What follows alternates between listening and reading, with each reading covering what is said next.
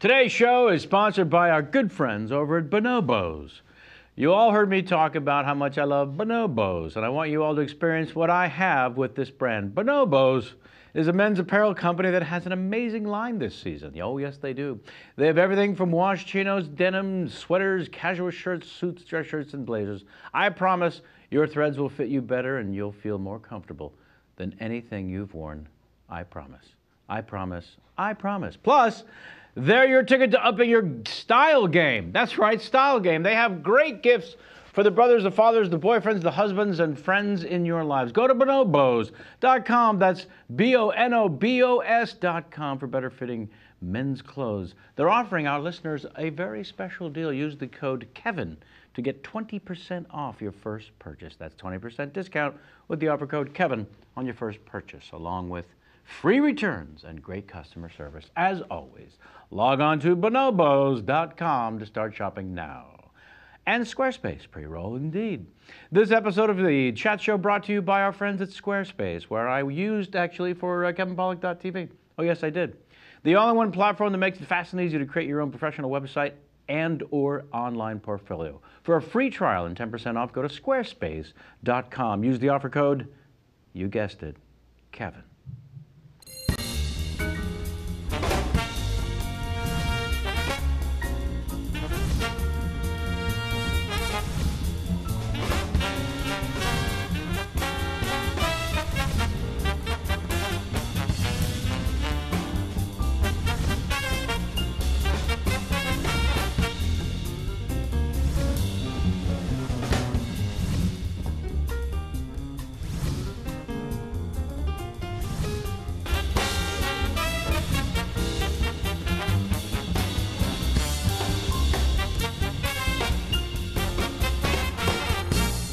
Welcome back, everybody, to Kevin Pollock's Chat Show. I am, as always, Chat Show. Oh, boy. Harry, Nathaniel. Hurry, boys, with that Smirnoff. Hey, welcome back. Hope you are enjoying your lovely Sunday. If you're watching us live on the YouTube, hey, how do you watch us? We're going to read a couple of the emails from fine folks who've written to us telling us how they do KPCS. Right, to contact at KevinPollocksChatShow.com. The Golden Globes are on tonight, if you're watching us live. Excited for Tina and Amy to bring the yucks. And also, you gotta appreciate funny women. You gotta appreciate the funny women. There are never enough, unless you're talking to Jerry Lewis. What? I've bored everyone with how much bullshit the Golden Globes are because there's 139 voting members. Right, we all know it's pretty established. You could win with 71 votes. They go just to drink. It's a great party. It may be the single greatest, a giant gathering of annoyingly famous people. I like it because you get with booze. It mixes the movie stars and the TV stars. Yeah. And who will ever forget the year that Burt Reynolds won for what TV show? Evening Shade. Thank you. And he stood there and said, yeah, you should be sitting over there. Yeah, now I'm over here. TV, yeah. Turd Ferguson. That was Norm. That wasn't you doing. You were doing Norm Macdonald. You were doing. That's exactly what that was. And who Which is what I do. I do impressions of impressions. Yeah. Well, that's the best way. You know, Dana Carvey and I learned how to do Johnny Carson by watching Rich Little. That's how it works. Someone nails it. But yeah, so that was A, how does Burt Reynolds win for Evening Shade? You don't. He wins for a career. Our guest today is big time in the nomination world and has been wined and dined. I can't wait to talk about the annoying aspect of that. Sammy? Yeah, buddy. You going to be at the Night of 1,000 Stars this year again? You know I will. Until they invite me to the actual Oscars, it is the other best party in town. Well, the great thing is you get fed. The actual Oscars, you saw Danny DeVito with a bag of carrots. That's right. Yeah. No food. They load you in at 4. I get a nice food, a lot of drink. I get to schmooze. I get Richard Kind yelling at me about how I can sink a show. Yeah. it's the best. Oh, it's so Richard. Was that the last time you saw him? Oh, yeah. Man, can you sink? Boy, can you sink a show, huh? What a greeting. Yeah. But here's the most important thing, much more so than the Night of 1,000 Stars, is this Tuesday, a mere 48 hours from now, my episode of Person of Interest, my Emmy-worthy episode of Person of Interest will air on CBS at 10 p.m. Here's my first question. I want to point out Yes. that when I was, as we know, I'm on an award-winning trivia team, Nickel Back to the Future. But as I was doing some research for 2013, Person of Interest is one of the highest-rated television programs. That's correct. Oh, hell yes. I'm going Yeah. to blow up after this thing, man. Yeah. It is. It's And blow-up I time. was surprised. Yeah. It's a good feeling. Thank you. Your character's name? Nice. Nice. Owen Matthews. Owen Matthews. I'm sorry, I've only been on some 60-plus shows in the guest star capacity. It's hard to remember all the names. Yeah. How many since you did Person of Interest? 3. I don't know. Owen Matthews? Owen Matthews. Very Jewy name. Nope. It's nice I wear to know glasses. They're allowing you to diversify your Well, it's portfolio. nice of them. Will you ever do Irish? What do you mean? Oh, no. What about me colourful Lucky Charms? Oh, no. No? No, we have fans there. You just... I've endeared them. have you? Yes. Yeah. They thought they liked you then. Wait till they see you now. Isn't your show airing Anything else? on Monday? I just did a second episode of The Mom Show, the Chuck Lorre first season of The Mom with Allison Janney and Anna Faris and a whole bunch of other amazing cast. Matt Jones, who's going to come on the show, and Nate Cordry, who we love. And yeah, I had a phenomenal time. My first episode doesn't air till January 20th. Oh, I thought it was Monday. Yeah, Monday the 20th. Better let Julia K, if you're watching. Yeah, Julie K's It's not gonna on know. this Monday. It's not This till is the when 20th. our families acknowledge that we're really in show business. When we're on network broadcast. Oh, yes, television. absolutely, because this is completely fake. That's the only time. Fabulous. And movies, too. That's not enough. Anything else, kids? I've got a couple of listeners, watchers' emails. Peace and goodwill towards men. Go for it. Not so much women? That's always a concern to me about the peace and goodwill to men. Yeah. What are you, war and... The women are nice enough. It's the men that need to be told, get in line. Uh-huh. I think that's exciting and new. Hey, we've asked you to write to us, and so I'm going to read a couple emails here. And you can also win yourself a T-shirt, a Kevin Pollak's Chat Show T-shirt, which you will not give to the guy who cleans the pool. You will wear it. Ask Kevin from Eric Butterfield. Kevin, I watched KPCS when it started years ago. Listen to this guy. I like the video version so much that I stopped when I didn't have time. I didn't listen to the audio instead. The recent holiday break took away from my regular Hulu shows, and I reconnected with your show. Great timing, having Tom Hanks on hooked me right in. Hulu is a great way to watch your show, great video quality. The only issue is that Hulu Plus throws in commercials every 12 minutes. Now I'm working my way back through my favorite guests. Drew Carey comes to mind, and who knew he'd be a game show host? I remember his special where he did the X-ray specs gag. I watch in my basement in Richmond, Virginia, while smoking hookah. Useless info. And now, Ask Kevin, has there been anything of note over the last 3 years that you have turned down to keep it from interfering with the show? If only. I mean, we had to cancel a couple episodes, and I went to San Antonio early this year to. So no, I don't know that I've turned anything down because we can always pre-tape shows and no, I mean no. How I do KPCS and Larry King game. This is from, oh, thank you, Eric Butterfield, by the way. This is from Matt Gardner. That guy's a real Butterfield. What a Butterfield. Ain't no butterball. Well, I watch your hilarious program on my iPhone through the podcast app. I can search all podcasts via Earwolf, Nerdist, etc. from the app on the phone and pick and choose. Hey, let's not be giving other channel shout-outs. Yeah, is this guy doing an ad hey. for the iPhone podcast app? Other ones I choose that I like and I'm hooked. I'm now going back and binging on past episodes to get caught up. I've been a fan of Kevin's stand-up acting impressions prowess since the 80s. I am an older gentleman and fellow actor. I listen to Marin, Pete Holmes. Great, here comes the script. Doug Loves Movies, which brings everything full circle with your own Sam Levine, a.k.a. Little Wolverine. I'm sorry, what? And he kills it with his movie trivia prowess. Lots of prowess happening on your show. That's very sweet. Here's my Larry King game. Wow, there's no stopping with this guy. He's got himself a T-shirt. Ready? I went to see my doctor recently to have some blood work done. My uric acid levels are high, but I'm pleased to report I don't have the gout. I'm taking vitamin E and kicking ass. Oregon Pipe, Arizona, you're on the line. I just like the gout. I like a good gout joke. Yeah, we're a big What fans. is the gout? It's the gout. Because like in Lunch Lady Land, because she's got a bad case of the gout. Of the gout. Yes. Much rich love and man's happy returns. disease. Keep doing what you're doing. Matt Gardner. Larry King, winner number 2. Whoa. Giving away 2 T-shirts on the show. I want to encourage people that haven't been writing in. Very impressed. This one from Cherry Bayhouse, and then we get to our guest, I promise. 37 minutes into the show. Just discovered Chat Show on Hulu and have proceeded to watch every posted episode in the last 3 months. Thank you for what you make look like an effortless 2-hour interview every time. Larry King game, here we go. The hump on my right shoulder is a dead Siamese twin that I never had removed. It's what I believe to be the source of my fountain of youth. Let's go to our caller in Lebanon, Pennsylvania. Oh, Lebanon. Lebanon. PA. We'll shout out for a little PA action. Lebanon is where one of our past guests is from, Gillian Jacobs. Gillian Jacobs. Is from Lebanon, Pennsylvania.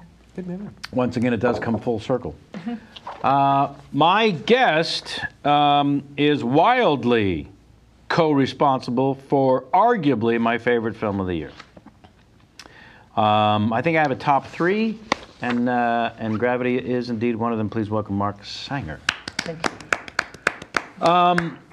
The last thing I meant to mention was congratulations to my fellow 49er fans for a sweet victory of the fierce Carolina Panthers, which couldn't possibly interest you in any way, shape, or form. I'm afraid I have no idea what you're talking about.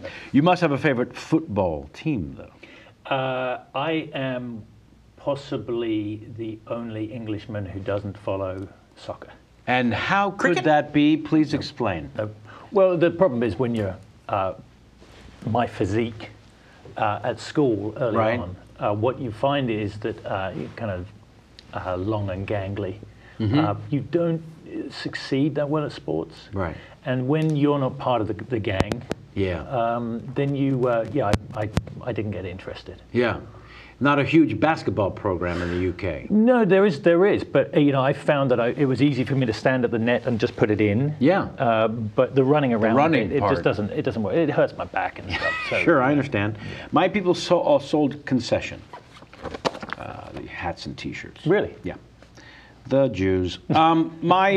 Let's talk first about recent events. Yeah. You're in town, thankfully. First of all, I want to thank you, one of the few guests who just really gave a shout out on Twitter.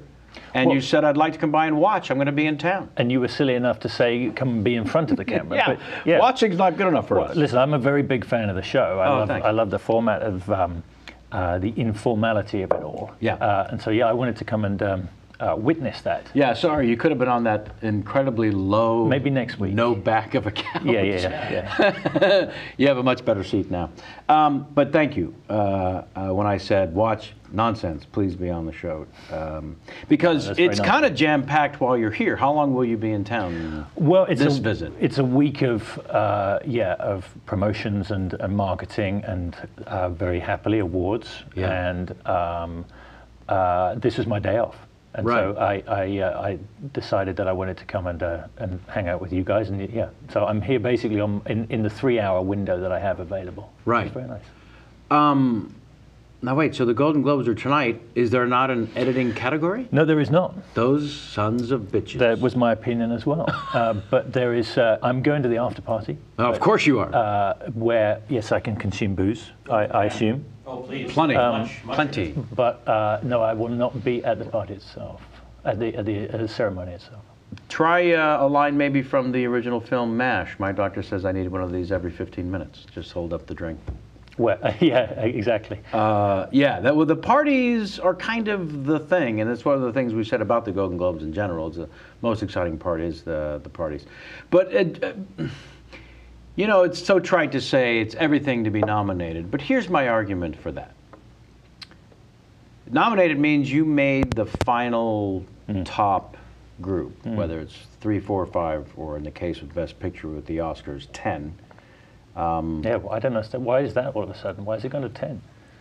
There are debates as to why. Oh, I can answer this. All right, Sammy, let's go to our very own Sam Levine in the tower. So here's what happened. In 2008, The Dark Knight was by far and away the most popular film of the year, and for the first time in a long time, the most popular film of the year financially was also arguably one of the best reviewed films of the year. Right. And it did not make a nomination because that was the last year that they limited the amount to 5. And so then, in an effort to boost ratings and make more casual movie fans want to watch the Academy Awards, they said, we'll have 10. And then that was a fucking disaster.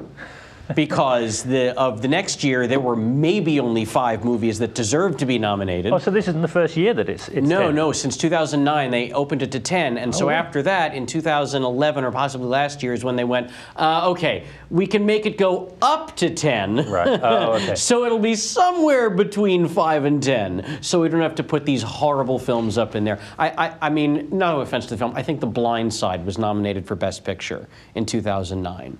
Best Picture. And Sandy Bullock won Best Actress for the film. Sure. Well, she was great in it, but was it worthy of Best Picture? Well, I also don't like that they put animation's a separate category, but they could put animated films in the 10. Yeah. So then it's like, it's just a waste of a slot because they're just going to give it to whatever Pixar movie that came out that year. They've got their own slot, yeah. Yeah, it's like, so I don't know why they wasted it. So much of it is arbitrary, which again, the nominations is, you're the finalist this year.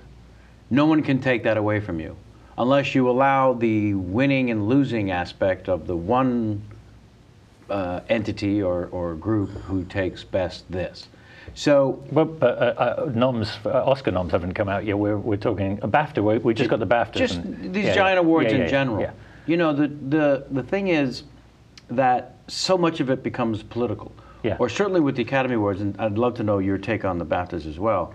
One wins for a career as opposed to an individual effort that has been nominated. One could argue in the case of Scorsese, when he finally won his Oscar for The Departed, it couldn't possibly have been for that film.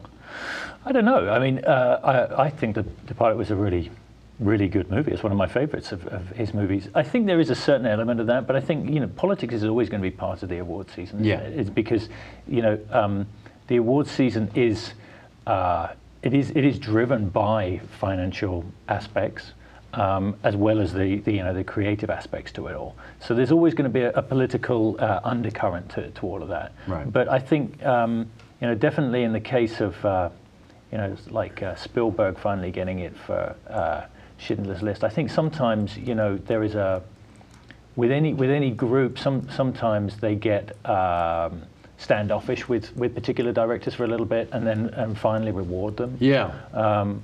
But you know, or in the case of something like Pulp Fiction, they'll give screenplay because it can't win Best Picture that year.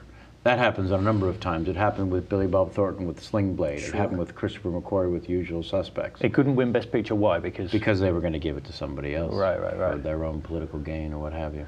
Yeah, I mean, I think it's probably the same. You know, the world over is that. Usually for the first time being nominated for a BAFTA. It certainly is. And please tell me, how you were informed. I was informed I was actually getting the kids ready for school. And I was informed by an email from our producer because Warner Brothers contacted me the night before and said, by the way, it's the BAFTA noms in the morning. And you should be aware and ready in case we need to contact you for any reason. And I was like, well, that's very good, but I have to get my kids ready for school.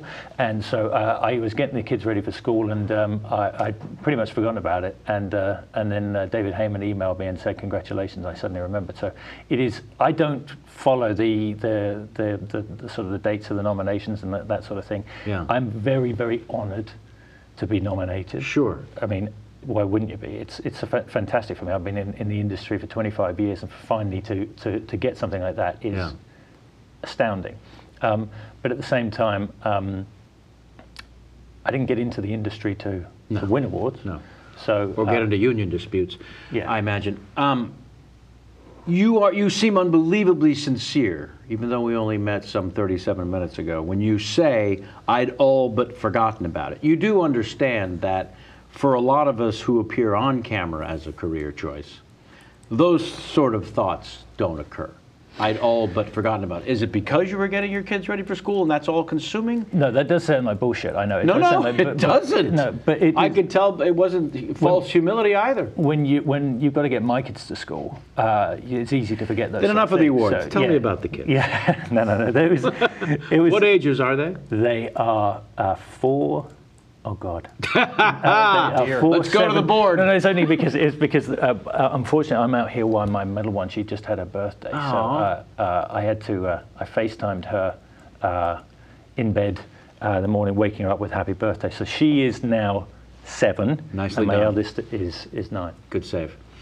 Thank you. 4, 7, and 9. Ooh, that's you got your hands full there. Well, I live in a house with 4 women. So that is why I look this age. I understand. This. Tomorrow's your 40th birthday. Thank you for bringing that up. That's on the internet, sir. I'm not spoiling anything. Yeah, I know it's hard to believe that this is actually 40. A mere 40. But it's actually Judd Apatow, this is 40. Yeah, nice, Sammy. I'll give you 40. I've been wondering what this is 40 would look like. So you find out with an email, and then 25 years of work, but I'm sure there's also that crap that the studio does, or maybe people. How many people had the nerve to say to you prior to that email, you know, you guys are going to get nominated? Yeah, but it's interesting you say that, because Alan Arkin on here talking about nominations. It is that thing, is that you know, I say that it doesn't matter, but of course, when everybody says that, you kind of go, oh, really? They get in there. Yeah, and then he's rattling around in there. And then, of course, when it has happened a few times in the past few weeks, has been very happy with some of the, you know, I was at the LA Film Critics Awards last night. Yeah. It's astounding. It's all very, very surreal, but I certainly... So last night was the LA Film Critics. Correct. The awards were actually given out? Or was a nomination? No. Party? It was, you get. This is what I don't quite understand how the policy works, but certainly there's some that you go along and you're nominated and you're in the room with the nominees and they announce the winners. Right. And then that one was like you're told you're a winner and you go along, and it's a very prestigious event where you get a. They do a big spiel about the movie and your background and everything. It's really amazing. And do you and Alfonso go up to collect the best editing together? We do. Yeah. Yeah.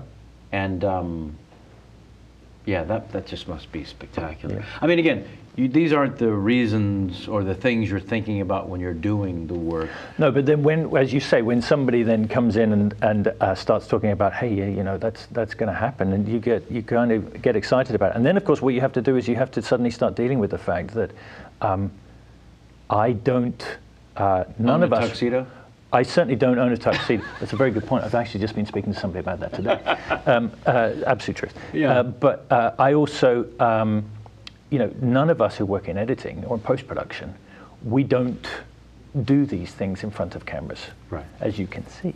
What we do is we're not used to that. We're used to hanging back, right? And so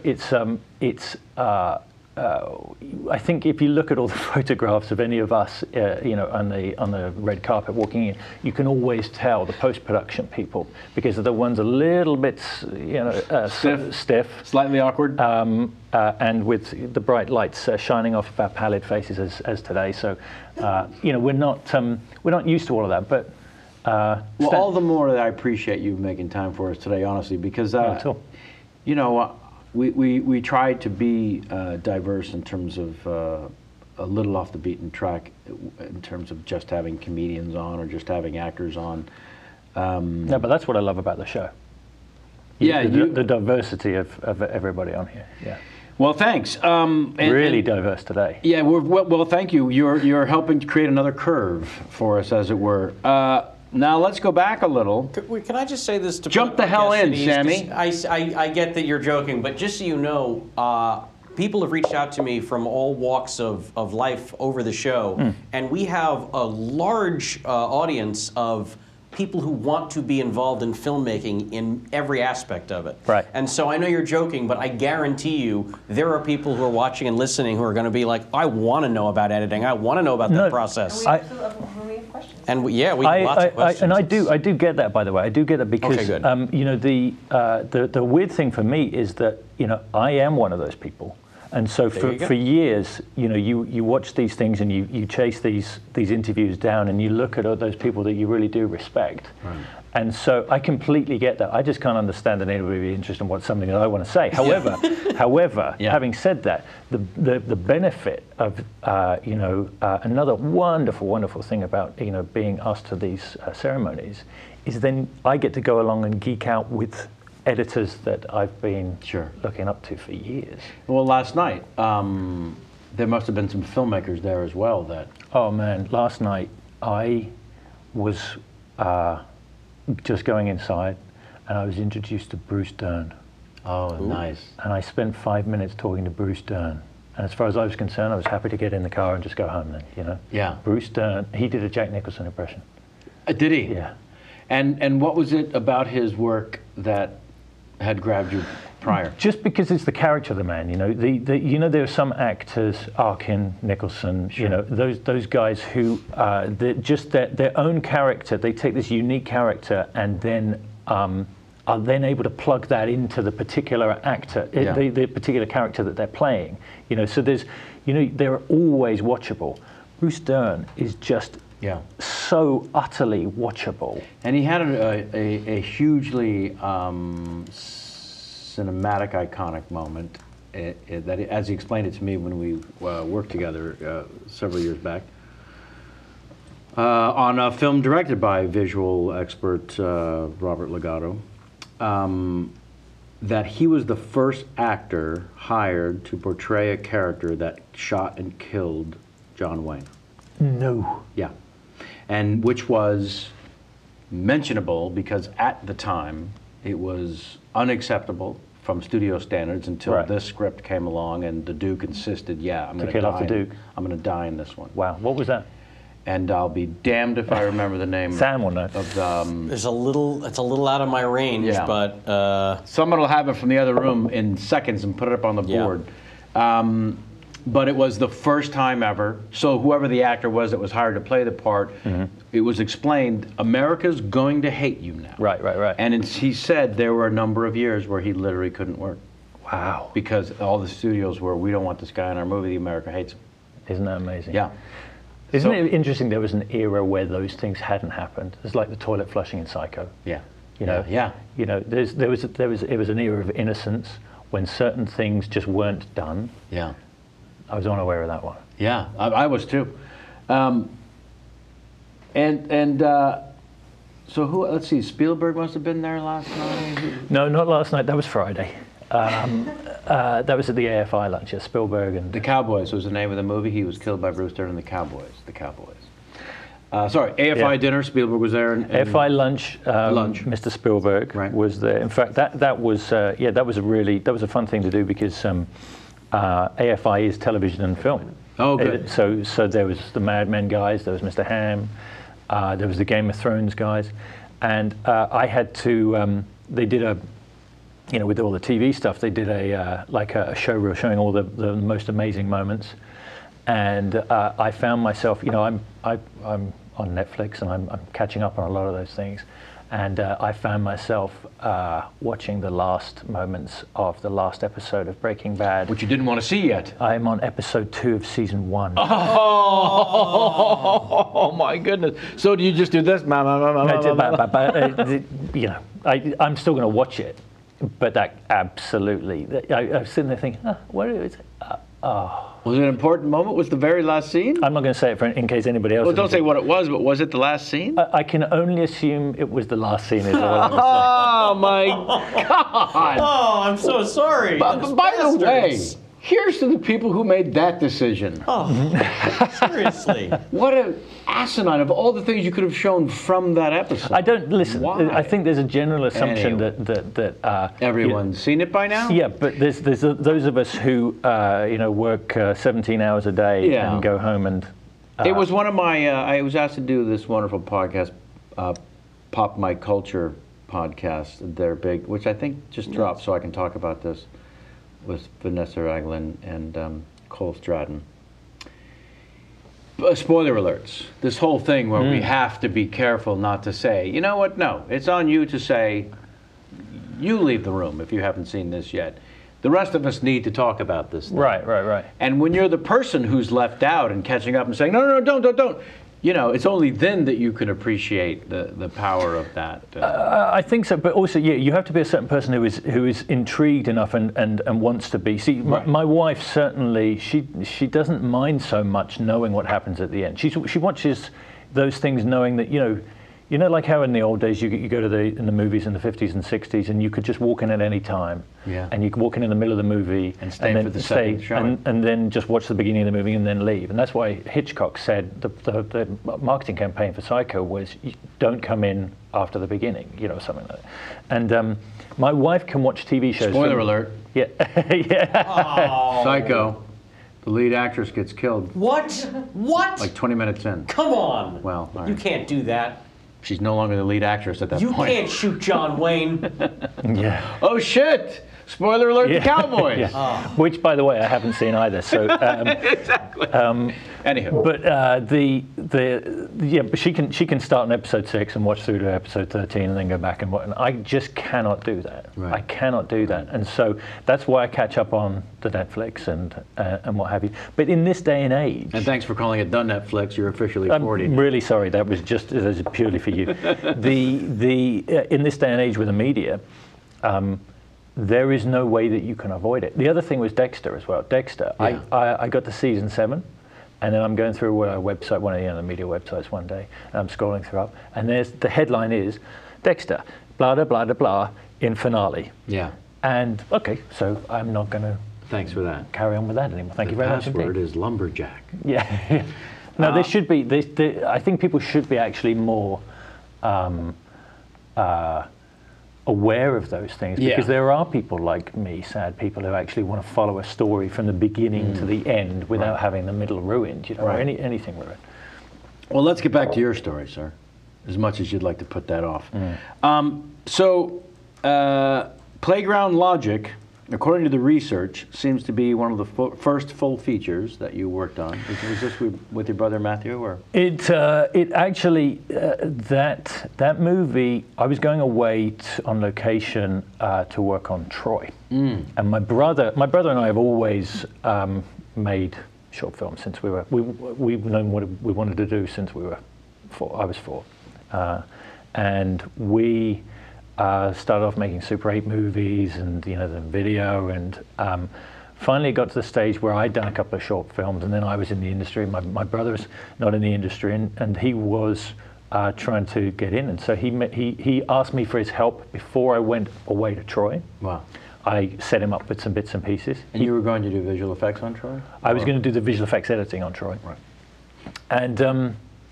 And I'll be honest with you, he did that pretty much on his own, and I think out of just pure brotherly love, put my name on the end. Oh, wow. I came back from working on Troy a year later, and he'd finished it, and there was my name. So I take no credit for Playground Logic whatsoever. Or blame. Or blame. Yeah. And it's also one of the best films I've ever worked on as well. So no, it was. So check out Playground Logic, everybody. I think you can watch that. My brother, he's actually a really, really, really talented filmmaker, and he, as with anything in life, we all get to this stage where life overtakes you, and his life currently is in a situation where he needs to earn some money and get on. Then he's going to get back on the filmmaking wagon, I hope. But in the interim, his movies are up on Vimeo if you choose to watch them. Yeah, please check that out. So tell me, I read that you were the moderator back in December for the call sheet. They hosted a couple of Q&As for Gravity. They did. And you seem to enjoy that role as the moderator, based on the research that I saw. Were you uncomfortable with it, or did I'm you uncomfortable that you know all this stuff. That's really, I did actually enjoy that. Because, but I think, and I'm actually I'm moderating on another thing when I get back from a movie I didn't work on as well. For the call sheet folk? No, it's for Scandinavian movie series. There's a festival in London called Nordicana, and one of the lead actors is this guy called Axel Hennie, who's an amazing, amazing actor. You see Headhunters? Headhunters. It's from a book by Joe Nesbo.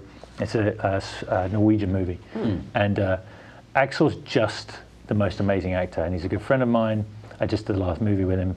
We get on very, very well, and they asked me to moderate the Q&A with him, and I just I enjoy that environment. You know, like a little, 200 people in a room. Yeah. Is a lot of fun. I have to say it was a bit different doing it at the Chinese Theatre the other night with 1,000 people in the room. But I wasn't moderating that. But they were all stoned. Don't worry about it. Were you just on the panel as one of the participants in making the film? Yeah. Who moderated that? Mr. Jon Favreau. Oh, that's right. Yeah. Yeah. Yeah. Well, that must have been a bit of fun. That was great fun because I got off the plane, I got back to the hotel, I had my jacket pressed, I went to the Chinese theatre that I'd never been to. And heard about your whole life.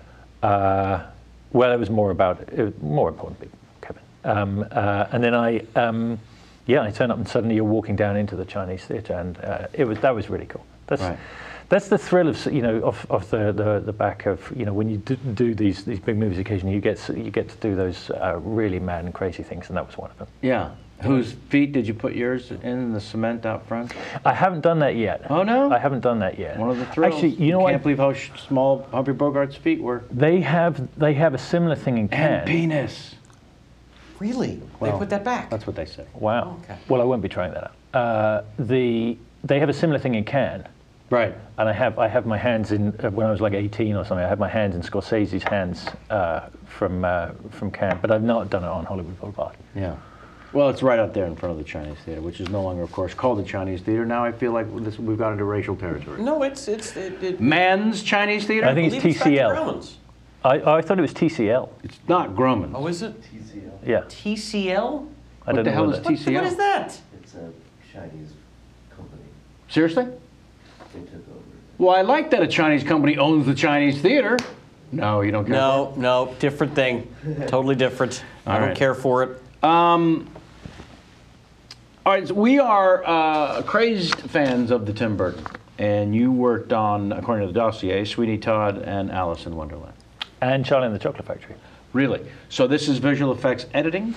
Yeah. Right. What my background is editing. Right. I started as an assistant editor, and I worked my way up. I started on film. Would you believe? That's how old I am. Yeah. So, and just as film was being taken over by digital editing. Right. So I'm kind of proud that myself and a lot of the guys I work with, we started off in that transition. So we have that foundation, to our sort of a cinematic education. Attaching tape physically to the film. Absolutely. Tomorrow Never Dies. There was me and Ian Erskine and Steve Pang and Gavin Buckley working around the clock, doing days and night shifts, doing what we call conforming, which is taking what they were editing on Avid, and we would then have to match those edits on the film, on film. And so we would go through and joining the movie up, and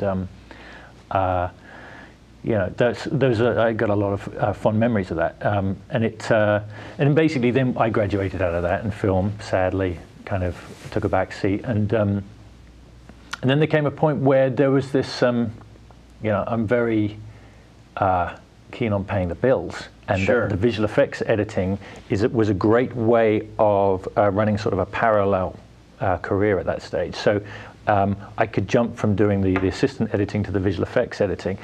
And Tim and his guys asked me to come back and do that. I did that 3 times, and what an experience.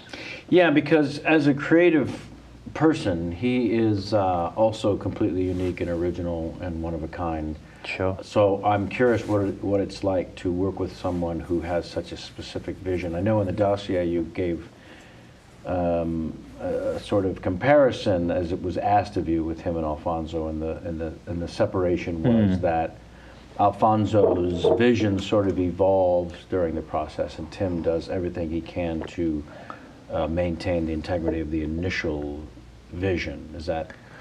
Absolutely. I think Tim, I've not discussed it with him, but definitely the impression you get is that he has the script. He knows exactly what the way that he wants to execute it. Right. And then, as filmmaking is a war for anybody, then it's just a frustration, as it is for any director, of actually just committing that vision. Right.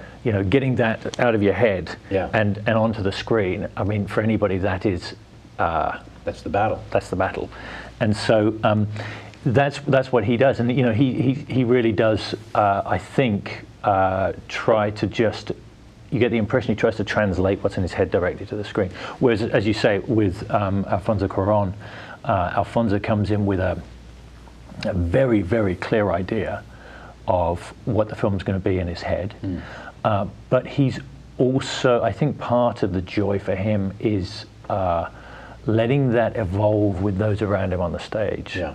And the actors, and certainly his cinematographer Emmanuel Lubetsky, if you can come to the stage with a very, very clear idea of what you want to commit to film, and then build on that, Be able to improvise in the moment. And that's just a very different way of doing it. But two different contrasting ways of working, but both with amazing results. I'm going to have a couple of Tim Burton follow-up questions, but first, please allow me to allow the fine folks at Squarespace to help pay my crew. How about that? Let's see if I can get through this without stumbling too horribly on the words. Let's take a break, please, to thank Squarespace, the all-in-one platform that makes it fast and easy to create your own professional website or online portfolio, for sponsoring today's show. As I mentioned before, I use Squarespace to build and design and launch, KevinPollock.tv. Check out their work if you want there. Squarespace is the place to do it if you're an artist, a restaurateur, which today we found out does not have the letter N, restaurateur, no N. DJ, lawyer, writer, or just some guy in Illinois who loves to rant, Squarespace has an intuitive website template for you to show off your stuff. Squarespace is the only website platform that allows you complete creative control without having to mess with HTML codes. All you have to do is use their drag and drop user interface to snap your website into the shape you want it. There are so many options for customization, and is that how you say that? Maybe? And everything looks shiny and professional. Shiny, that's right, shiny. Just like the new you. Of course, because of Squarespace, it is the perfect website hosting platform. If you like using HTML codes, you can. That's your option. Start your free trial. Repeat, free trial with no credit card required. And if you decide to sign up for Squarespace, make sure to use the offer code KEVIN, K-E-V-I-N, to get 10% off. And to let them know we sent you. If you want to support this show, which so many of you insist you want to, here's an opportunity. That offer code, again, KEVIN, to get 10% off. Squarespace, everything you need to create an exceptional website. We thank them. What did you just tell us what you might have found surprising about the brilliance of Tim Burton when it comes to dealing with your particular expertise and area of? What do you mean with, in terms of? Working with Tim Burton. Just any example of, I knew he was brilliant, but wow, that just happened. It's those little moments, that we collect along the trail. Yeah, I guess visually. Yeah. That's the thing, is that the thing is with Tim, of course, he's getting to the stage where there's an expectation that what Tim's visuals will be, because people have tried to mimic it so many times. Sure, the snake and Beetlejuice, one right, exactly, and the curly whirly things, and all those sort of things. What surprises me, the greatest thing about working on those movies, is coming in at the beginning where you're seeing all of the designs early on. Many of which he's personally drawn. Sure, and he has a core team that he works with those. There's a couple of things he's done while sitting with me. He's like, we're doing like some video conference and what have you, and we're talking about he's talking about design and what have you. I'm not talking about it. He's talking about the design, and then he draws something on a little notepad. And I'm looking at that thinking, if I could just get him to sign it. Yeah, I'll have that. But those moments where I think people assume they know what makes Tim. Thank you, sir. What makes a Tim Burton film, but he then goes and surprises you with those designs. And I know he does a number of exhibits. Don't do that. You'll make me want to pee again. Yeah. Yeah, we've been to the one just in New York or here too. Those. I went to both. Yeah. You didn't get to go to the one at the LACMA, but I went to both. Yeah, the one in New York was beyond. I really, really, really wanted to go to it. Yeah. Well, because that's why I mentioned the stuff being hand drawn by him initially, because he had his stuff dating back to elementary school. Yes, he had things, like doodles from elementary school. And all the way to present time. Sure, He's just collected in these vast. My favorite was that they had all of Large Marge's eyeballs. Yeah, I don't know where he keeps all of that stuff, because there's obviously quite a lot of it. But I think for me, that's the problem with what we do is that movies are sometimes spoiled because you're working on them. Do you know what I mean? Yeah, you're inside. It's the man behind the curtain stuff, and if you are with the man behind the curtain, magic trick is given away. Yeah. Which actually is but that's the part of what makes Gravity such a joy, is that people are still trying to work out the magic to a certain extent. I love that sort of that aspect to it. Yeah. But certainly with Tim, the greatest part is coming on and seeing those pre-production designs, and often we use those obviously in the edit a lot. Certainly on Alice in Wonderland, we were using that. On Alice in Wonderland, we had animators working with us every day in order so that we could put in the little animated rabbits and things into this otherwise pretty much empty frame with a green screen. And so those little joys, those little moments of, oh wow, I can see how that's going to go now. That's the greatest thing about working in the cutting rooms, is you can see the inception is often for me more satisfying than the result, I think. All right. Well, in regards to that inception, we're going to have to begin our discussion on Gravity at this point, because there's so much to cover. It's just Gravity, the documentary. I didn't work on the Sandra Bullock. Yes, of course I do. Yeah, I do, which is one of the things I wanted to share with everyone today. Good. In terms of all the nominations and things coming your way, that it's all a bit of a laugh. You having a laugh? As of yesterday, Gravity has grossed $670 million worldwide. So when you work on a film for 18 months before the actors show up, which is one of the things I want to discuss because I've never heard of that happening, without a green light, because before the actors are hired, who's going to actually green light the film? Even in your wildest dreams, a number like 670 million worldwide isn't allowed in. It's easier for me to assume that's so, but is that so? Yeah, I mean, the problem with working on a film for that amount of time is it's very difficult to lose focus on, we all knew that the movie was going to be good because it's an Alfonso Cuarón movie. It's going to be up there. Yeah. But it really is just a question of, we think it's okay, but we can no longer see it. Right. It's really a case of you can't see the wood for the trees. Yeah. And you're in the middle of it. You're absolutely. And for 18 months, you're in a vacuum. Yeah, I mean, 18 months. I mean, Alfonso joked last night at the Los Angeles Film Awards. He said, the Critics Awards. He said that we still haven't been greenlit. Yeah. Because there was Gravity. I don't get the joke. Well, because the studio basically we were always gaining momentum. And I think the actors came on board, and we were still waiting for a green light. And then we found ourselves shooting, and still waiting for a green light. And then by the end, so there was this process. That was his way of saying, "Thank you for torturing us, you fucker."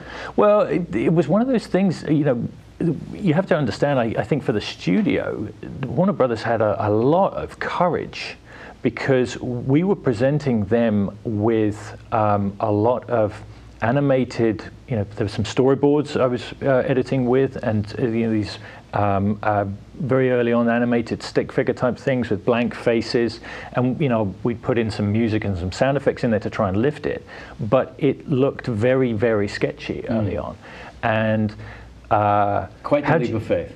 Absolutely. How do you cast that? How do you get somebody to come in? Because also we didn't know how we were going to do it. Right. So that was the thing that I love that I do want to ask you about. That it all began with a script written by Alfonso and his brother. Son. Yeah. Oh wow. Yeah.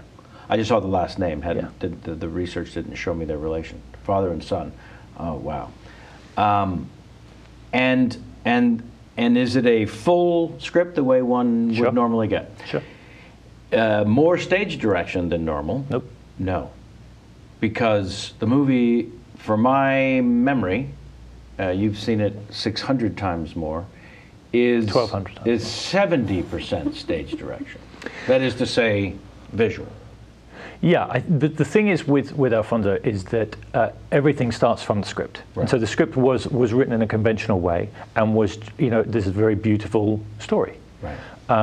When I came on board, it was myself, Alfonso, and the storyboard artist sat around a table talking about exactly what the stage direction would be, if you will. Right. And it's at that moment that, talking about moments of clarity about, oh wow, I can see what this is going to be. That was one of them. And you suddenly realize, okay, so the camera's not going to be locked down. Okay, we're going to be following them. They're not going to be locked down. Nobody had ever done that before. And just around that table, you could see Tim Webber, the visual effects supervisor, myself, and the storyboard artist, and you could all of a sudden see that, okay, this is very, very different. This is very, very new. But the script is always the heart and is just is the bare essentials for Alfonso. Sure, it has to be.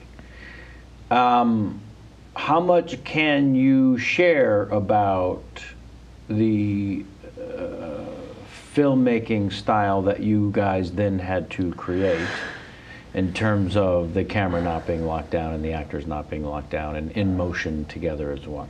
Well, the thing was that, Alfonso, he does have the whole movie in his head, and what I was saying about him is obviously he's happy for things to evolve if it benefits the story, and he. So what basically the process for us was that I would just literally start cutting storyboards together in the same way that you would do a feature animation, know? And it would be I was playing George Clooney's character, and my assistant Tanya Goding was playing Sandra's character. You guys were voicing at some point. Yeah. Long before either actor had been hired. That version of the movie exists somewhere. Yes, I don't know where. Kenny? No. Yeah. Please don't play that.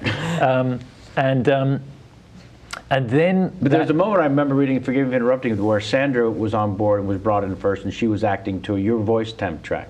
And for that alone, she deserves the Academy Award. You're not wrong. Yeah.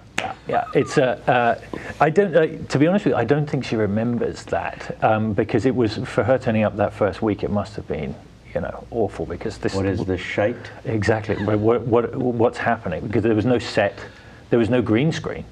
It was a very different thing. Anyway, I'll come back to that. Yeah. Otherwise, I'll go off on my Sanger tangent.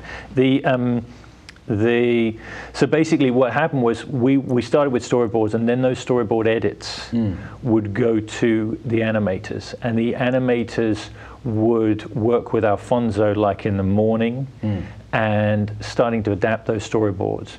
And then I would then get those updated, fresh animation. I would then edit those, and then Alfonso would then come back from me, and we would work on that a little bit, and then he'd go back to the animators, and there was this cycle going on where we had to keep up with each other because, of course, everything was evolving. The camera moves were changing, the blocking was changing, the lighting was changing, the lines occasionally would change, and so you're literally changing the way one thinks about how to capture movement. Yes. And certainly from an editorial point of view, it was you don't have the benefit of a horizon. Yeah. You don't have the benefit of a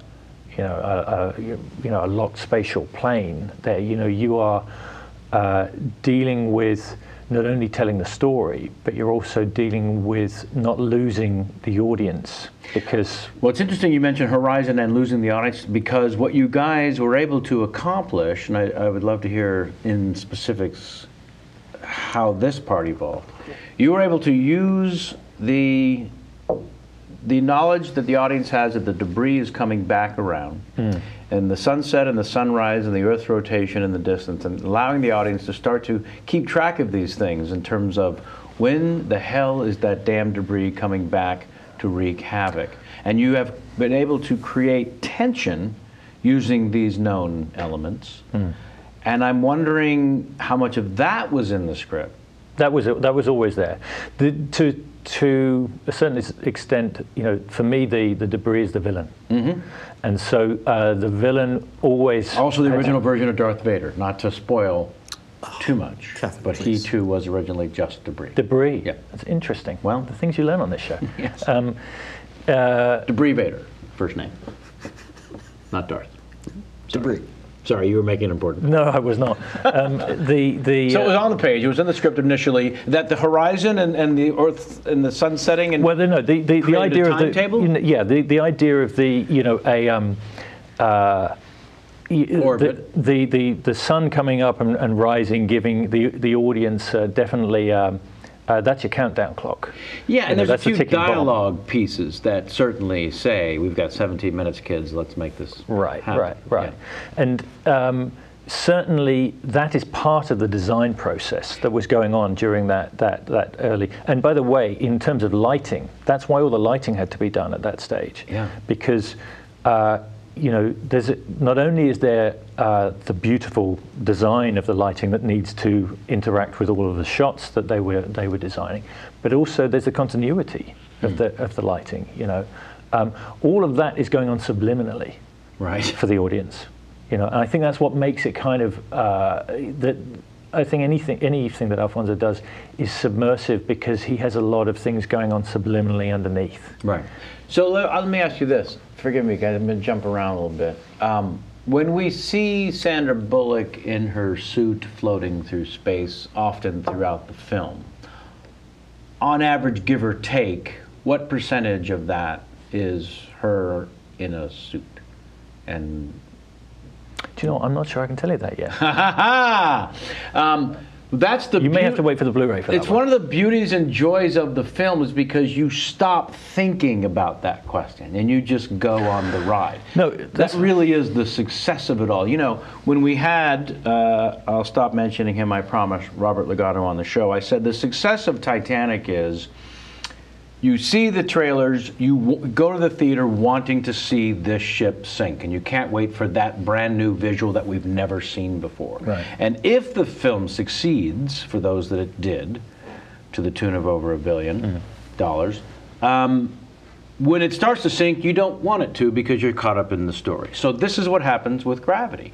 You can't wait for the debris to come back to cause the havoc and then wreak the havoc, rather. But then as it's coming, you are now emotionally caught up and worried and concerned for your characters. And it's not just visually stunning. No. There's genuine, intense emotion wrapped up in these characters. Well, again, you know, that's the thing with Alfonso is that, you know, as amazing as the visuals were going to be, everything is driven by, one, the story, and secondly, the performance. Yeah.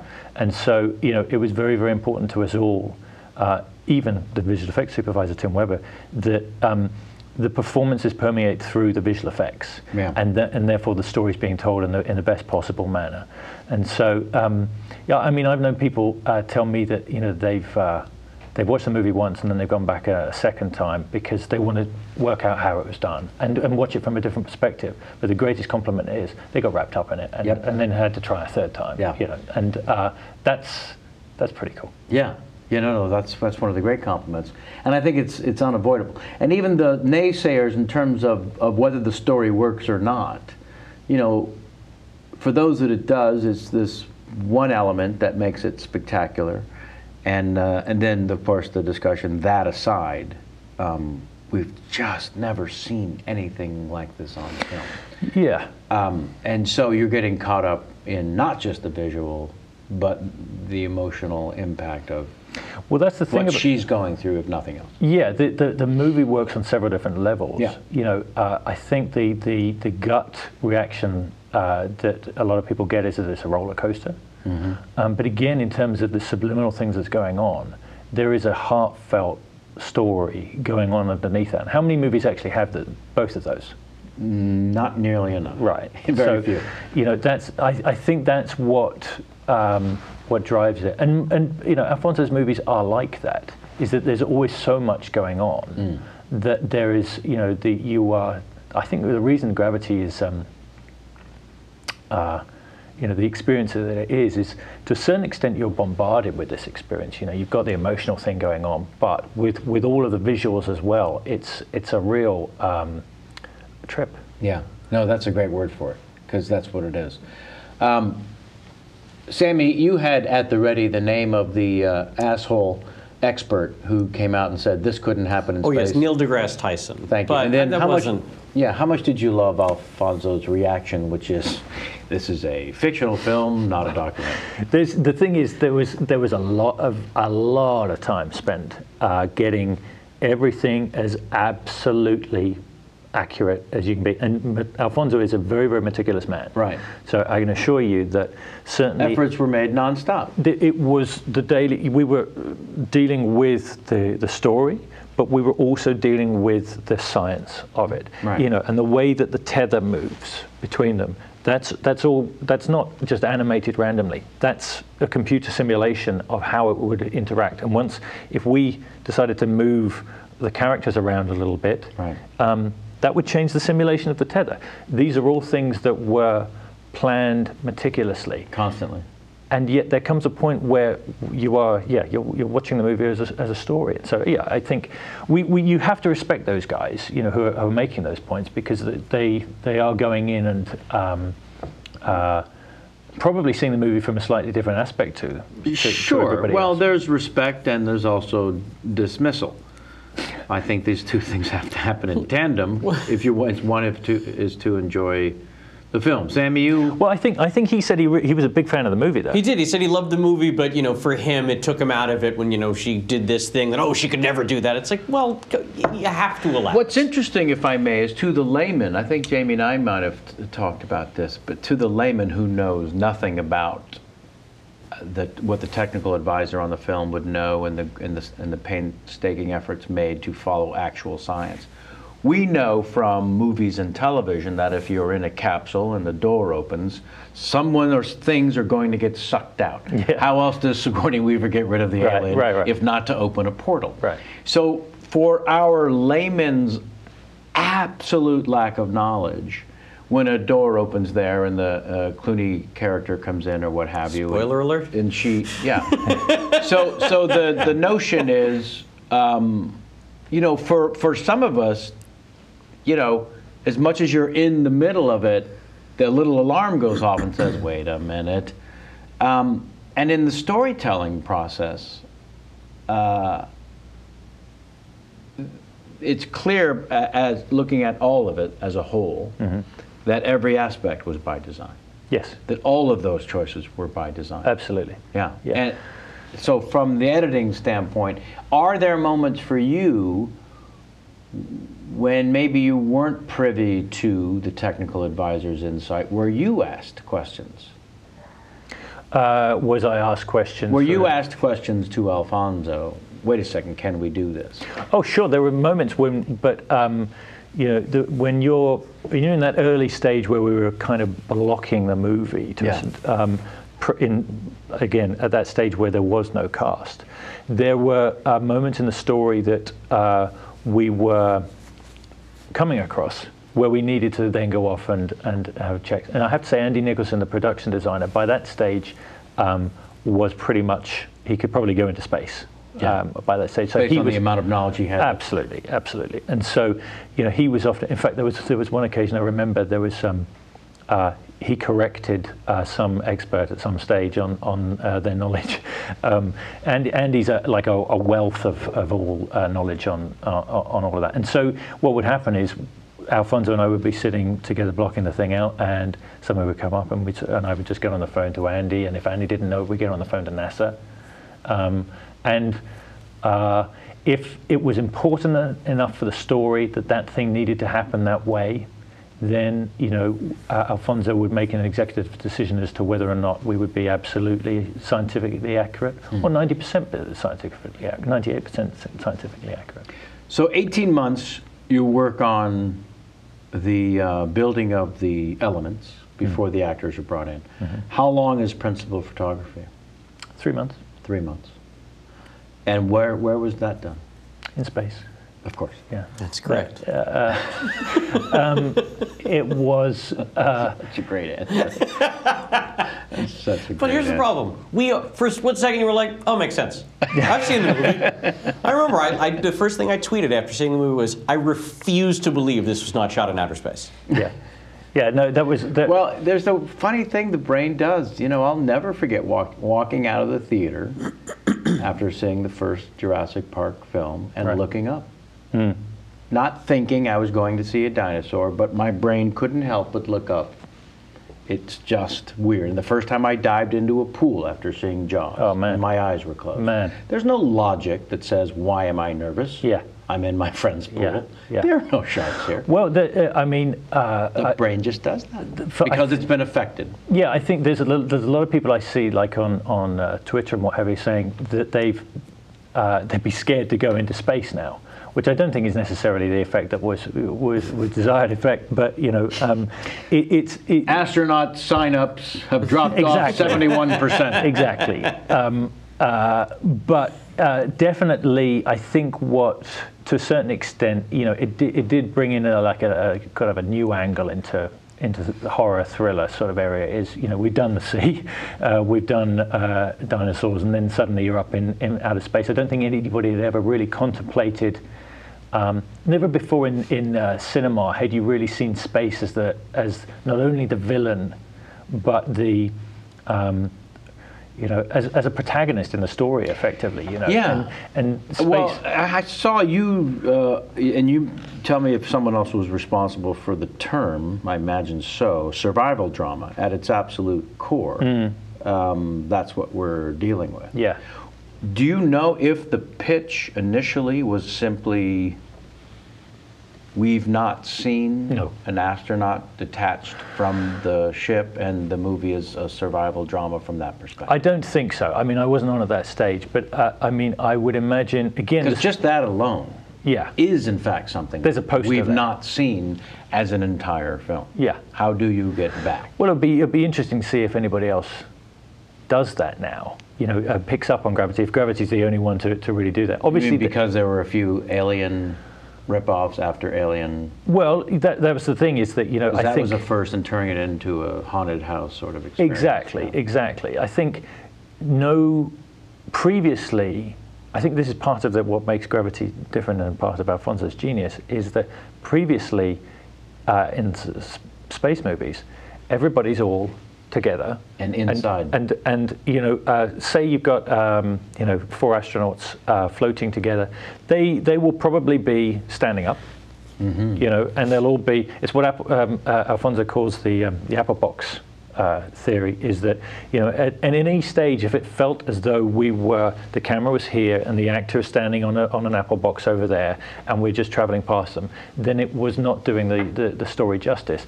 But every movie before had been based in that realm. Yeah. That's Alfonso's genius, is that, you know, I think probably the testament to that is that every space movie from now on will follow the science that Gravity was more true to, you know. A template. Yeah. Let's allow some actual fans of yours that are not in this room pose their questions. Your mom? My family. This is from Mike Dawson via the Facebook.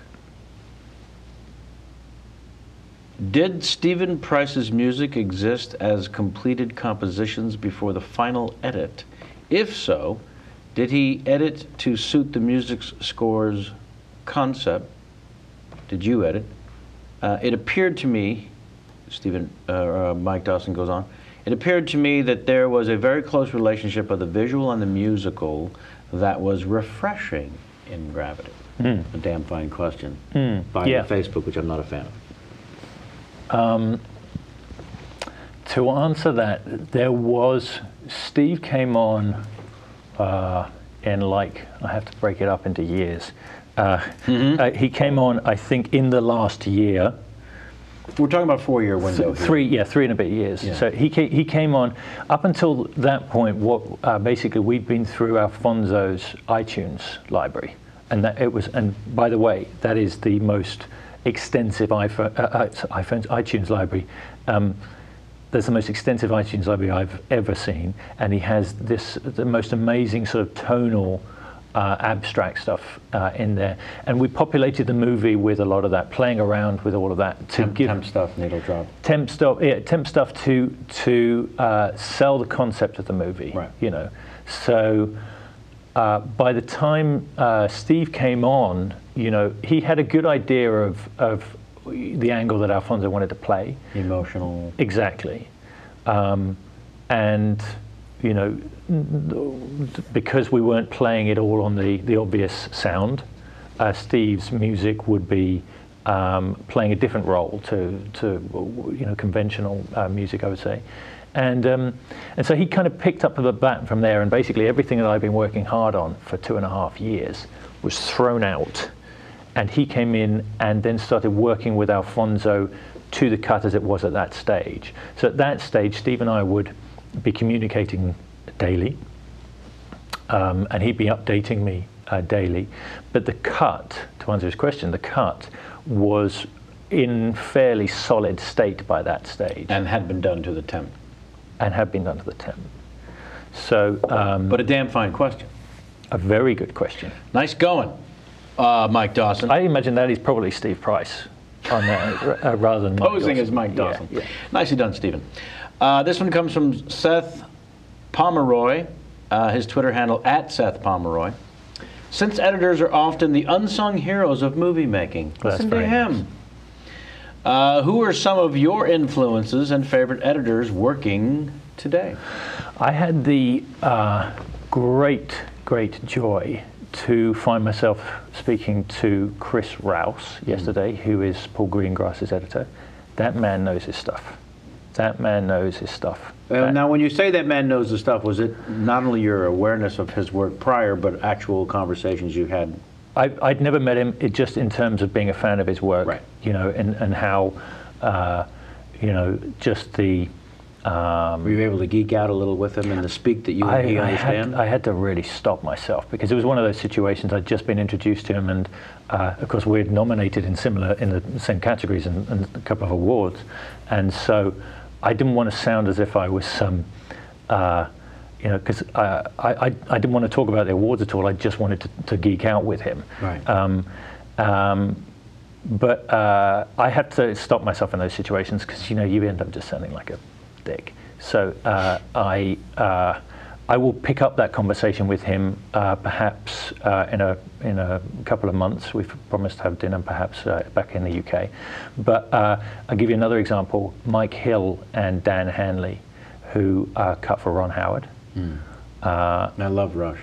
Did they work on that? They did work on that, and again, they're nominated for a few things. I haven't seen it yet, because typically in this industry, you love the industry so much, you get into it, and then you never watch any movies. Yeah.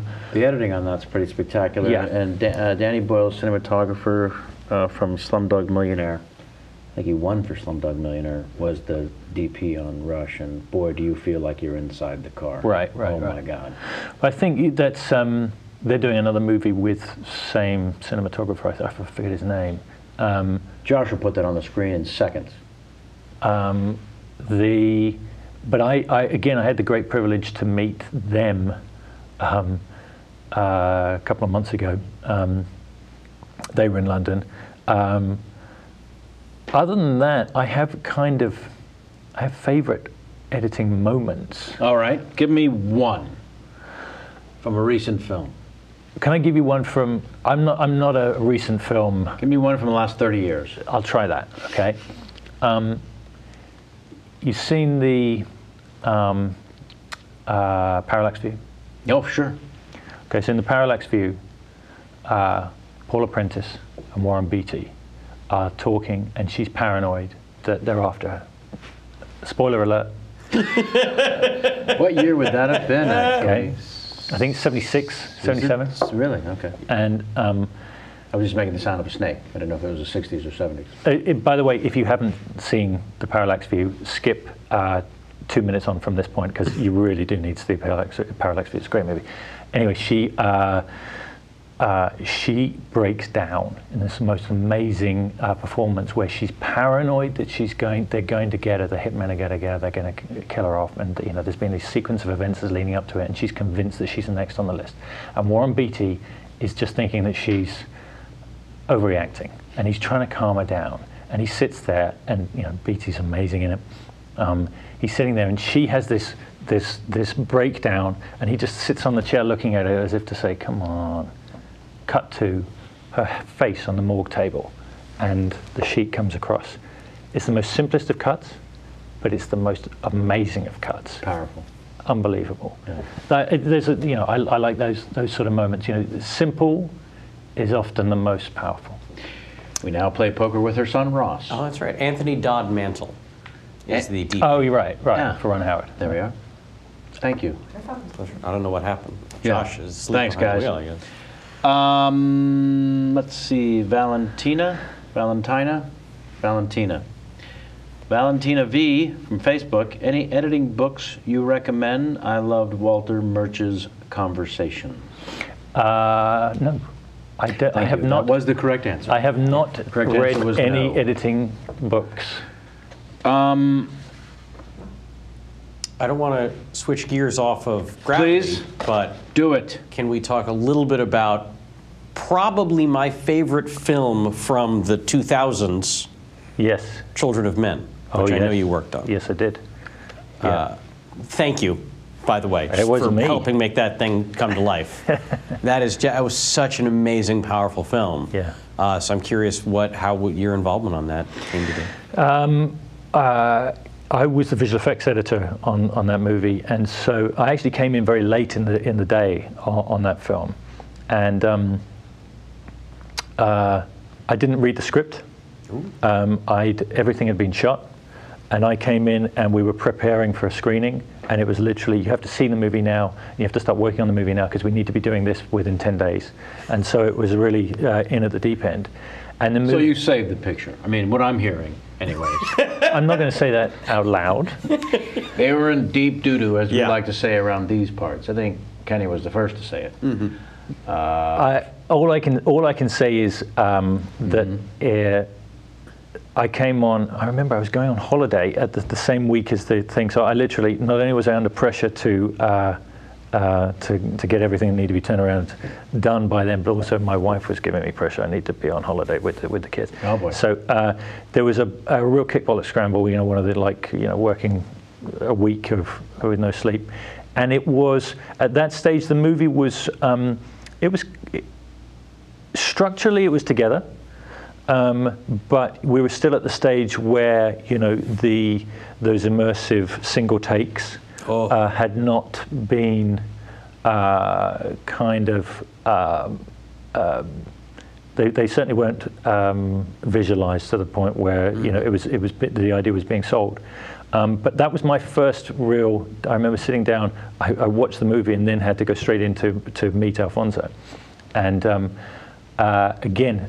Talking of just amazing moments, again, you just see he's taken this story, it's a story told one way, but he's done something so different with it, and again, immersive cinema. For me, that film has the same effect as Gravity does, really, in that there's some showmanship going on the surface, but underneath it there is this real heart and sort of tragic story. The emotional life is devastating. Yeah. And I think in terms of villains, and creating threats. The idea, certainly, I didn't expect my wife to enjoy that movie at all. But the thing is, she's engaged because, obviously, the lead character is pregnant. Spoiler alert. That creates, and then you've got these guys running around in a war zone. That creates a level of threat. Yeah. That again, Alfonso manages to pump it up there. I'm not sure in terms of geekiness. I'm not sure what really I could tell you about that one because, for me, it was just about my first experiences. My recollections is my first experiences with Alfonso. which is kind of, I think, why he... I was going to say, obviously it went well. Yeah, yeah. I remember. You didn't disappoint. Well, you know what? Yeah, way to not fuck that up. Yeah, well, listen, there's still loads of time. I do actually. I remember going in day one and accidentally completely offending him because I was, you know, I think he was trying to test me day one. You know, some of those he needed some those news reports designed, and he said, "So what I want you to do is I want you to this afternoon I want to come into your room and I want to see it's like a news opener. We're going to start out in space and zoom down all the way down to the Earth and what have you." And he started drawing me little sketches of what the graphic was going to be, and he drew Britain or something, and I criticized his drawing. Of course you did. And I remember everybody in the room going, because I just offended the director. And was it because of the home pride that you corrected his drawing? I don't know what it was. No, I just done UK justice. And I think it was stupidity on my part. And anyway, but from that moment on, we got on very, very well. Yeah. I mentioned the 18 months you worked on the film before the actors were hired and the green light had. Who was financing 18 months of work? Warner Brothers. Yeah. Yeah, and without green lighting, they're saying we're going to finance 18 months of the, or however. I mean, did anyone know? No, because when I came on board, it was going to be a year from beginning to end. That was the idea. Including principal? Yeah, it was going to be in theaters. After 12 months. But it was one of those things is we went into a state of limbo on this movie that is unlike anything I've ever known, where because we suddenly, you know, everybody's going, oh, okay, so that's how he wants to do it, you know, and the planning that was going into actually achieving all of that was going on at the same time as you know, actors may be coming in and being attached, but then schedules would evolve and then they had to move on. And so, you know, it was that was one of the really toughest times on the movie. Was we didn't know, we knew we were doing something really good, or potentially really good. We were very, very excited about it, but we didn't know whether or not everybody would just turn around and go, "Guys, you've just gone on way too long. Right. I'm sorry." And yeah, that's what I was going to ask. Listening was, how long does this? You talk about ticking clock. How long is that hanging over your head? It seems like it might have been hanging over your head a couple of years, where you just keep the ball moving forward, knowing it's getting better, it's getting better, it's getting better. He must be showing them something to quiet them down on occasion. Oh yeah, no, we would be working deliberately. I mean, we were coming over here and running stuff for them. Right. And so there was. When you said we need just another 12 months, I know it's been 18 already. It was. I don't think there was conversations as. Like we're just getting increments, like give me 3 more months, give me. I'm not privy to those conversations. Yeah, all I can tell you is that what an amazing negotiation though that he must have been involved in. Yeah, there was. I would bring the tape across with Alfonso and we'd run it for the studio, and then I would duck away and let them decide. And you know, I have to say Warner Brothers really did get behind the movie, because you know, it was such a big leap of faith when you're dealing with all those factors early on. Yeah, you don't know, and then 3.5 years later, oh, we do know. But they could have dropped. They could have dropped it. Sure. But then they didn't. They stuck with it. Mm. And then when they stuck with it, then of course, you know, Sandra Bullock came on board, and then you know, George was available. For me, one of the greatest moments is after, you know, 18 months of working with animation. And by the way, the animation's coming along quite a long way after 18 months, because, you know, the cut is the cut. Yeah. We had this weird thing where I was thinking, okay, so we've cut the movie now in a pretty good way. The actors are going to come in and they're just going to get to shoot those shots. It's not like, okay, so we're going to set up with a master, right, and then we're going to, you know, go around here and we can do that. Just need bits and pieces. They are just going to come in and say, so, you know, you've got this you know, paragraph of dialogue. We just want you to start at this word and end at this word, and that's what the shot is. And the acting that is involved in order to deliver that is amazing. And so you know, they come on and all of a sudden I'm getting performance in the dailies to fill to replace what I'd done. Instead of your own dreaded voice. Exactly. But, you know, and all of a sudden there is life Yeah. to the movie. And so that was the payoff. Emotion. Yeah, that was the payoff. Is all of a sudden you can see. I'm guessing your version was just a little bit more monotone. And also Comanche Indian in the accent as well. Yeah. No, there was. There is a lightness to Clooney's performance that you might anticipate and still be surprised by. Yeah. I think. Oh no, but that's part of the success of his character. You know, the way that he does that character is. You know, when we found out George was going to be in it, I remember everybody going, "Oh," you know, everybody realizing, okay, that's just going to work. Right. Although I must say, I felt. Why am I making a point of this? Sammy, stop me. Tackle me to the ground. Stop. Don't do it. Was it ever debated, to your knowledge, the moment in the script when it's shared that this is his character's last mission? Because I felt like, Spoiler alert. yeah, really? Do you need to say that? We really need to put a disclaimer at the top of this episode. If you haven't seen Gravity, Well, that should have been clear when we said who the guest was. I guess so. But it almost seems you're gilding the lily. It almost seems, not you, but the storytelling process. Because it's still as impactful without that. Sorry, you're saying when that key moment happens. Yeah, no, just whatever happens within the film without no, what getting you're into saying specifics. is what he's saying. 24 hours till retirement. Yeah. It's talking about that. Oh, okay. Oh, just Yeah. that. Okay. Just in terms of storytelling. That's preemptive? No, it's unnecessary in order to heighten the stakes, which is the only reason for it to be there, is to suggest stakes. I think. Or painful irony. I mean. I think it was character. Oh, for sure, but I find the film so wholly original in almost every single aspect. So then Apart from that bit. when a moment comes up that I've seen used for manipulating purposes in other films, you know, for Lethal comedic Weapons. purposes, I'm getting too old for this shit. Right. You know, I'm retiring. Right. You know, that piece of business. Yeah. And so it was just one of the very few moments in the film, and again, you should have tackled me to the ground. No, if I may. Yeah. Obviously, you and I both know that's more a question for the writers. No, But- without question. And I just meant in terms of, did you ever get wind of a discussion about whether or not that beat lives in truth or necessity? No. That was all you can do for me. Sorry. No. Yeah. No apology necessary. Yeah.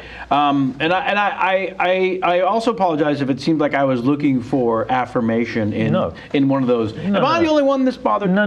Because No, because it really does come from a place of I couldn't be a bigger fan of the film. it's no, but I respect what you're saying, because the thing about the movie is that it actually started off as more of an art house movie. You know, originally Alfonso, it was black and white. Wow. Wow. It was going to be a black and white movie, and it was going to be a much smaller event. Wow. But I think what happened, the thing is that the movie got bigger. Yeah. And, you know, it didn't get Armageddon big, you know, but it certainly evolved from something that was tiny. Yeah. And I think that's just part of what happened when the movie grew. Yeah. Well, that's one of the things that is the most spectacular story coming from the research. Thank you, Jason McIntyre, once again. Is the undertaking and the evolution during the filmmaking process as to what we the audience, ultimately got to see. Were there various drafts of the script? Was the script itself updated based on the evolution of the elements? Did they constantly update, or they just said, well, we've got the template, which is the screenplay. We're going to stay as true to various elements, but we're on this other mission now, which is to build the visual. No. Again, you know, in terms of the visuals, to be honest with you, this is part of what is so amazing about Alfonso, is that he had the balls to hang this movie on the visuals. Yeah. And so we're doing all of this work, and Alfonso is putting all his trust in Tim Weber, but the visuals might have just been really bad. Sure. They could have just, it might have not paid off, in which case nobody would have invested in the movie, as an audience. So to answer your question, the visuals were always a completely separate thing. The visuals were never going to drive the story at any level. Right. The story was pretty much, there was some changes that went on, which is inevitable, but the story pretty much remains the same. That's great. That's really great. Just in terms of wanting to know as much as possible about the storytelling meeting the artistry. I mean, the truth is, and you gave another interview that I read where you said, you have to understand, we kind of all sat down together initially and said, how the hell are we going to do this? Yeah, I think that on any movie, there's that first meeting, but that this was might be true, yeah. but that doesn't compare to, we're going to create a world of outer space that no one's ever seen, and how the human you're raising my heart rate again, just going back, thinking about it, because it was, it's daunting. It was terrifying and yet obviously exciting. Yeah, sure. Completely exciting. Who doesn't want to be challenged in every way, shape, and form? Absolutely, and that's what we all signed on for. We wanted that, but it was so different. And I've described it in the past rather badly, but to me, in my head, the best metaphor is that we're building a machine going downhill, and we have to build it fast enough so that we can put the brakes on. And it was like we're all on it, frantically trying to get this thing done, but it's going, whether you like it or not. And we're either just going to crash, or we'll actually be able to manage it. And every single day was like that for 3 years. Right.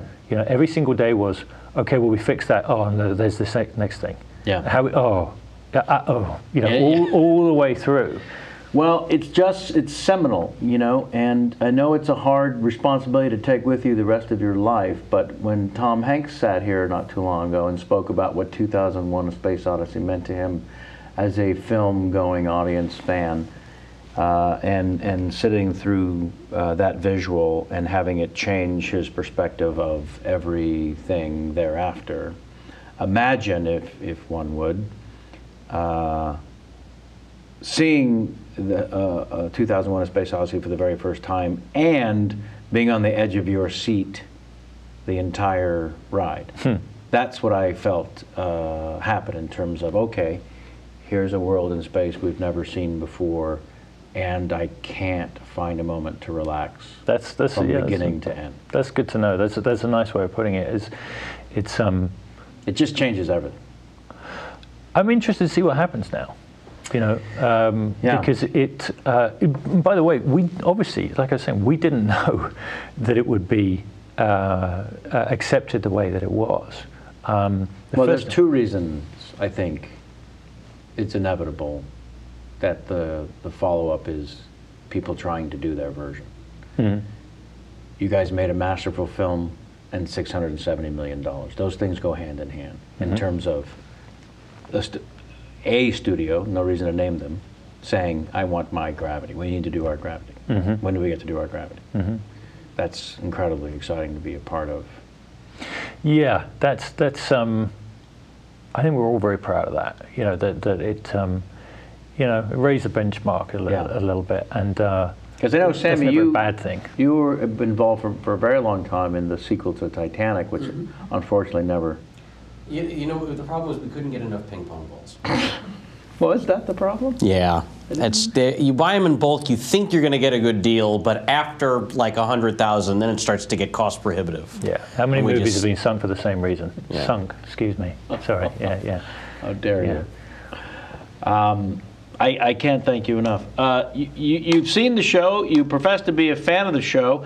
You thought you were prepared for a resounding round of Who Tweeted, and here it comes. Okay, I'm going to be very, very bad at this. I hasten to add. Here's hoping. Tremendous. Here's hoping. I haven't won in a while. There is money involved in this. He has seen None of our guests ever know that there's money involved. It's U.S. dollars. Yeah, so this it's is about it's 20 20 US. This is like 2.5 pounds. Yeah. Okay. That's not even a thing. It's €9. That'll get you one Toblerone bar. And also, you don't have to. Nice pull. You don't have to risk any of your own money. That we would. I didn't bring any, so yeah. But the dancing Andrew Jackson, there's no wind in it. But since Lord knows our fans know how the game works, I'm assuming you know how the game works. So I'll give you a quick refresher. Give me a quick refresher, Okay, but so I'm going to read the tweets one at a time. yes, As soon as you feel you know who said it, either Tyra, Yeah. Paris, or Bieber, Yes. you ring in by saying your name. Yes. You ring in, you get it right, you get 5 points. Yes. You ring in, you get it wrong, you lose 3. got it. Are you ready to play Who Tweeted? The shortest game on the show so far. It's coming up. Go. Okay. Tweet number 1. Blessed to spend Christmas with my family. Hope everyone around the world had a blessed Christmas as well. Much love. Kevin, Paris, because there's no way in hell she would write that. Starting in the hole at -3. That was Justin Bieber. I went the other way. A lot of these Bieber. are designed to go the other way. They are. It's the These are- genius of the We game. got some. It's the Jamie genius got of some the game. good ones this week. Tweet number 2. Just saw The Wolf of Wall Street. By far one of the best film I've ever seen. Sanger, Tyra. I'm so sorry, that was Paris. One of the best film? Yep, I read them as they're written. I know you just cut and paste these, so you're not doing any editing. Tweet number 3. Biggest pet peeve? When people don't finish the water in their water bottles. Just finish it! Sanger, Tyra. That is correct. Nicely done, sir. Out of the hole. Tweet number 4. I love music. Kevin, Paris. Deeper into the hole. It was Bieber. That was Bieber. Well, He loves it's music. too obvious. You've got obvious with these now. He's going in the hole. Back in the hole. Fuck. Tweet number. It's all right, Kate. Come on. Just there's time. Tweet number 5. Had such a lovely evening at Sean Penn's Help Haiti Home charity event. Really admire him for all the work he is doing. Kevin, Sanger, Tyra. Uh-oh. Well, I'm right. going to need a ruling, Dr. Chen. Who rang in first? I'm gonna have to go with a guess here. I'll Nicely defer to the done. guest. Well, I was going to say Paris. And you'd be correct. Nicely done. I would have been wrong, but Oh, well, there you go. you get the plus. Yeah. Uh-oh, it's quick becoming a runaway here. It's a route. Tweet number 6. Feel so happy and proud. Love hearing how much fun you all had tonight at my show. Love you Sanger, all. Bieber. Oh, no. Too obvious. Finally. Shit. I'm so sorry. That was Paris.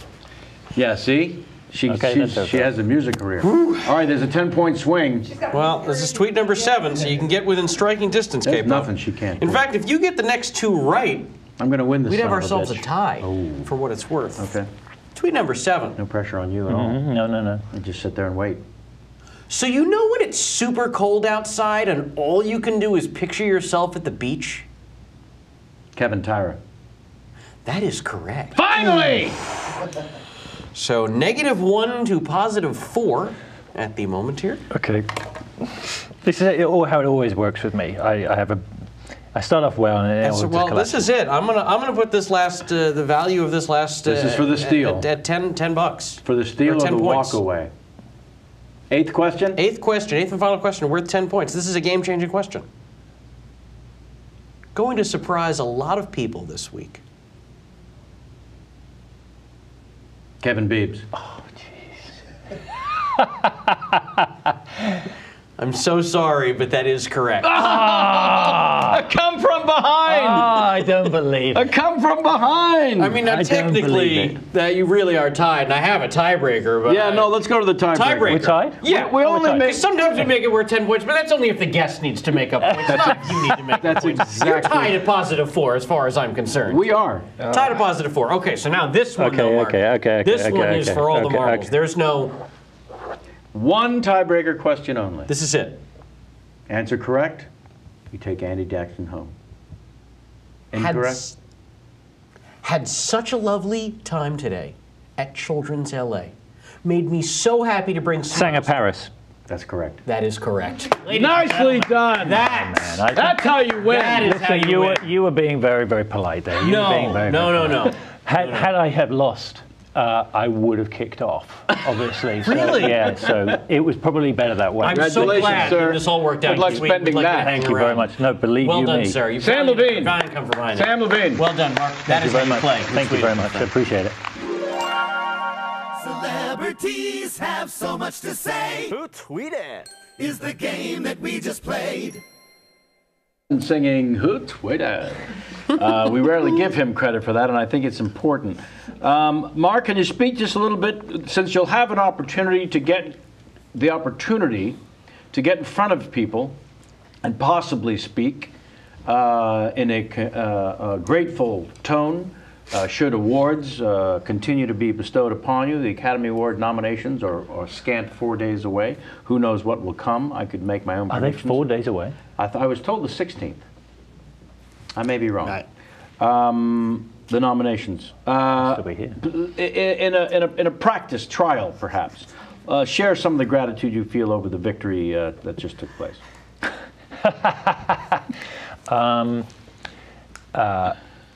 It has been one of the greatest moments in my life to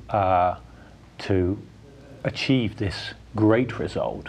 Years in the making, watching this show, all I've ever attained for, all I've ever gone for in my life is this ultimate goal. This $20 here means more to me than the life of my family. Yeah. This is the ultimate. I'd like to thank everybody here. Thank you very much indeed. Now again, you may scoff, but if you replace this $20 bill here with this Oscar and give the exact same speech, wow, means more to me than my own family. Yeah. You will be arguably the most remembered acceptance speech of the award ceremony that night. True. That's a problem. I will also return home to find that the keys have been locked, changed on the locks. So yeah. Also, for what it's worth, you're going to have to declare that $20 at customs. The Oscar, that's fine. Yeah, that's true. They won't ask any questions. That's true. I can't thank you enough, honestly and truly. I wish you continued success with this extraordinary That's very kind of you. film. Thank you. We didn't get to talk about too much about the nights. No. The last night? The last night. Mm-hmm. So do you want to say a little bit? Yeah, no, it's film just... you're in post on now. Yeah, I finished Gravity, and after 3 years I promised my family that I would take some time out and spend some time with them. So what I did was I just got on a plane and went to the Czech Republic for 3 months and left my family behind, much to their chagrin, and started editing this movie, it's a great story for the back of Gravity. It's a very, very conventional story, but in a very nostalgic way, and it's got its sort of heart in sort of Japanese folklore, but at the same time it's this wonderful mix of cultures. We've got an international cast. And Clive Owen, Morgan Freeman, some of the biggest stars from South Korea. Axel Hennie's in it. And Axel, by the way, is the latest thing he's done is he's playing the Rock's sidekick in Hercules, the Ratner thing. So, it's just this most amazing. Again, what Kaz, the director, has done is he's taken a story and it's the execution that is the way that it succeeds, and by putting together all these different cultures and nationalities into the movie, and this great story written by Michael Connives, it's for me to come off of a space movie and be kind of cutting a western, as it were, yeah, is that stuff doesn't happen. Yeah.